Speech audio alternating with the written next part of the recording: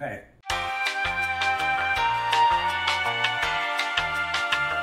Hitting estate sales today, gonna get some new stuff.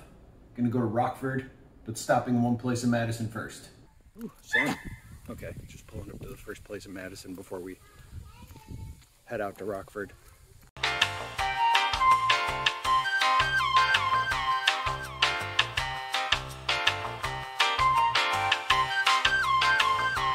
All right, we just left that sale. I always mean to shoot video when we're in there, but we're so busy looking that I don't think to do it. We're usually in a rush too. Yeah, we're usually in a rush. Also because we have like an hour drive ahead of us now. But a friend of mine said that he had gone to that sale and it had already been picked clean, and he went yesterday and we weren't going till today. And I didn't believe him. So I'm glad I didn't, because we actually made out really well there. There's a lot of cool stuff. There's a lot of stuff I got just because I think there's things I can do with it, or use it for pictures or artwork or something. But the guy running it, we go to his estate sales a lot, and he gave us a pretty good deal. So it was fun overall. Weird house too. It was like the place was made in the 80s and then held in a time capsule and then opened up today. It was very strange because there was nothing that seemed like it was modern day in there at all, like nothing. Anyway, all right, off to Rockford.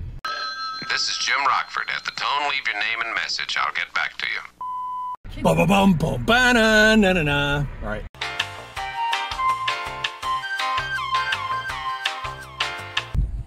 Okay, so about an hour later, we made it down to Rockford, and we got about a half hour to spare, so I'm gonna just jump right in.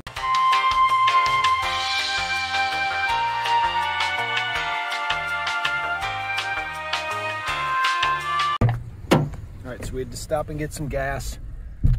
I wanted to take a look at, just show you the stuff that we got. These boxes are filled, and then we got some more down in the trunk there.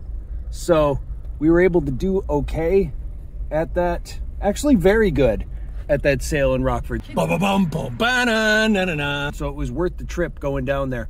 But now as we're leaving, I swear we had 3 boxes and we only have 2 fill in the back seat here. So we actually had to call and see if we left something behind, which, since we were at the end of the estate sale, we can't really go over there because they're closed. They've left, they're gone. And we're in another state, so we can't really just go and say we'll be there tomorrow. They actually called us back and we're waiting to see, but they had several sales going on today. So I'm not sure if all this is here. We'll have to wait till we get home and take a look at this stuff, which will be another hour drive. So we'll see you in a few, but it's gonna be an hour for us. Okay, so we're back home and I got 2 carts full of stuff here. It was actually a much bigger haul than I thought it would be. All right, so let's go through the Rockford boxes already. Ba-ba-bum-bum-ba-na-na-na-na. That's for people if you actually know what the hell I'm talking about. Most people have no idea what that means. Found a few frame tray puzzles, My Little Pony, and Glow Friends. Go to the head of the class, Parcheesi. Never got this game. We had it, and I don't feel like I've ever really known how to play this game. A set of puzzles for Rascals,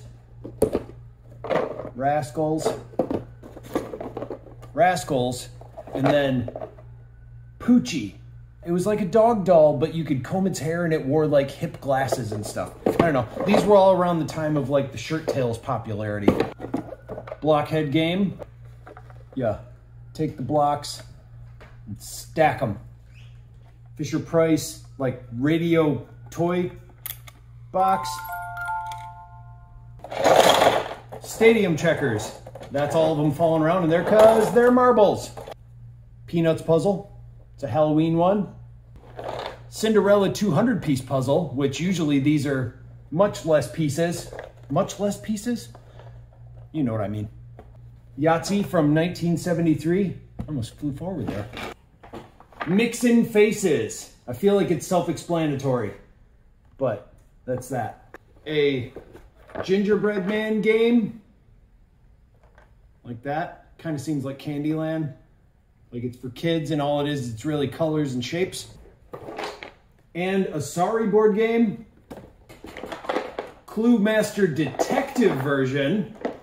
which means it's this much thicker and heavier. And then they said, yes, but what about the Clue Museum caper? And this one stacks. It's actually got like rooms and crap in it. Boy. All right, and then in here, let's see what other games we got. Game of the States. Again, a lot of these seem self-explanatory, but it's who sells the most from coast to coast. So it's like Monopoly, but with states. A newer version of Perfection, but I believe it's newer in the sense that it's the 80s instead of the 70s. It's the game where everything blows up in your face. Careers. A game of careers. I actually just really like this cover. It looks like an old UPN cartoon, like the title card. I also found a few wooden tray puzzles, but of course the pieces fell out in the box, so I can't, oh, that one's still together. Goldilocks. And then this Mickey Mouse magnetic plastic puzzle is still wrapped up, so that's handy. Then if we get to the room that had all the books that I showed you, I picked out these books. I'm not gonna go through every single one of them because I seriously cleaned that room out of books, or at least ones that were usable. So I got this many, some Care Bears, some Sesame Street, like here's a Care Bears book, I'll show you that one. And then a lot of them are some random Sesame Street things. Some of these really big Peter Pan picture books based on the movie, but they actually have original art in them. It's not art from the movie. Some other illustrated books, Richard Scarry books. They actually had a whole bunch of these little Smurf books. I've seen one or two of them, and Care Bear ones. They're not worth a lot, but they're just really neat. And I think that having a whole collection of them is really cool. Then some more books.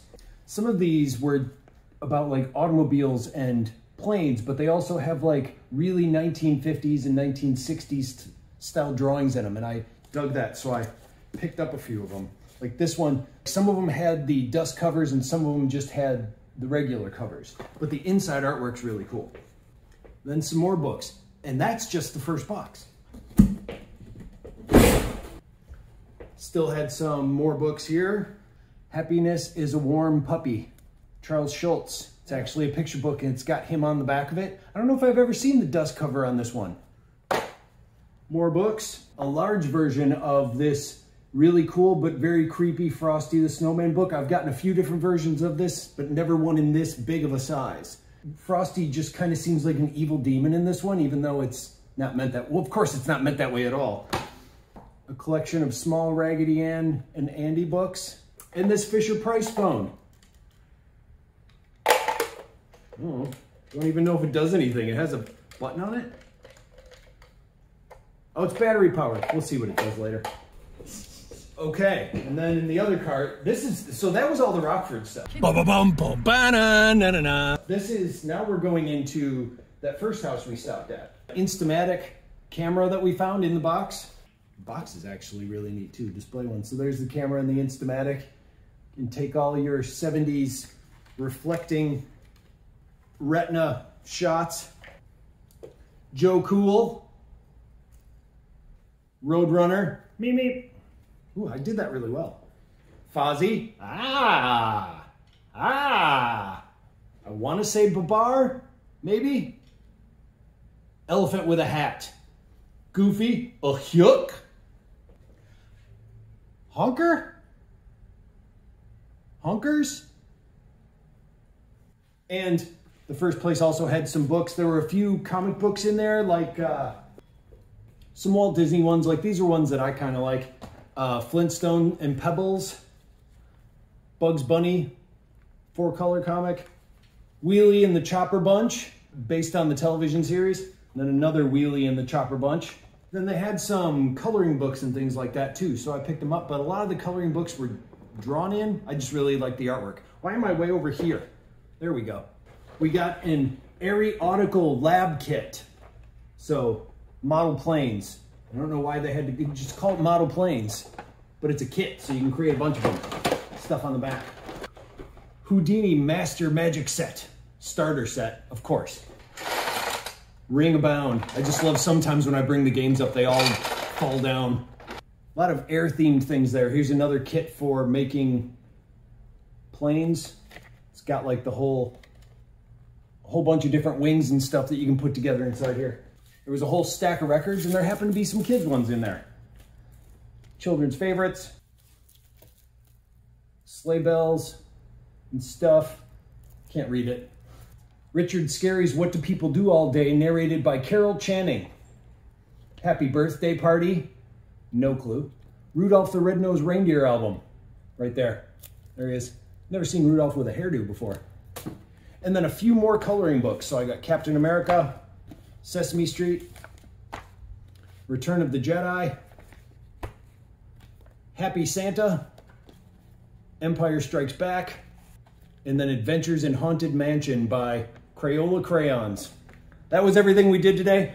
There's a pile of stuff right here in front of me, so I'm talking to you from an angle, but that's it. That's what we got from this entire trip.